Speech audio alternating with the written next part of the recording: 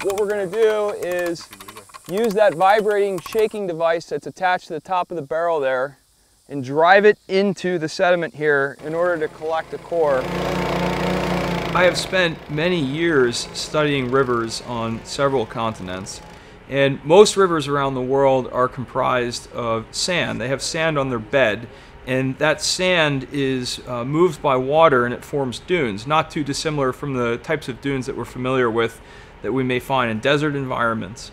And when that sand moves along, it has a physical interaction with the flow itself.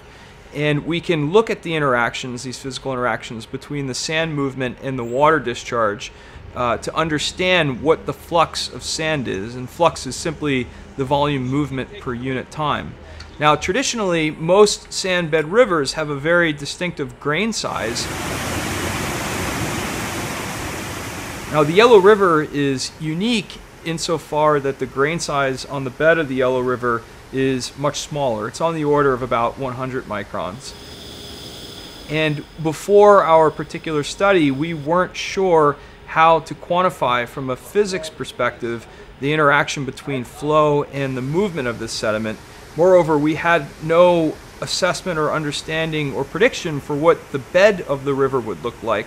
And it turns out that it's shaped completely differently from what we find in most traditional or coarser sand bed river systems. The Yellow River sediment flux is about 20 times higher than that standard so-called physical law. We always wonder why, what happened in this system.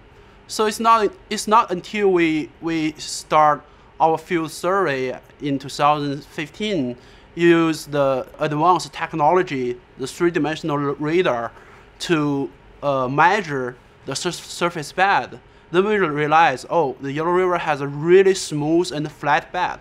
So there's no bumpy or wavy structure to dissipate the energy from the water flow. So such that all the energy of water flow can be used to transport sediment.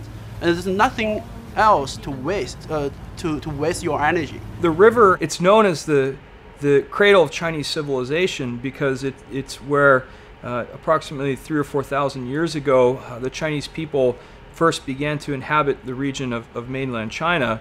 But interestingly enough, it's also known as China's sorrow, and that's because there's so much sediment that moves through the river system that it oftentimes breaks its levees and changes course catastrophically during big flood events. And this has everything to do with the large volume of sediment that the system is transporting through the river channel itself. So there isn't a lot of motivation by the Chinese people to understand how this river system behaves in terms of transporting its sediment. And there's been a lot of advancement and a lot of great studies that have been published in recent times to learn more about this. And the idea is to utilize or leverage these studies to better predict how the river might respond to future flood events.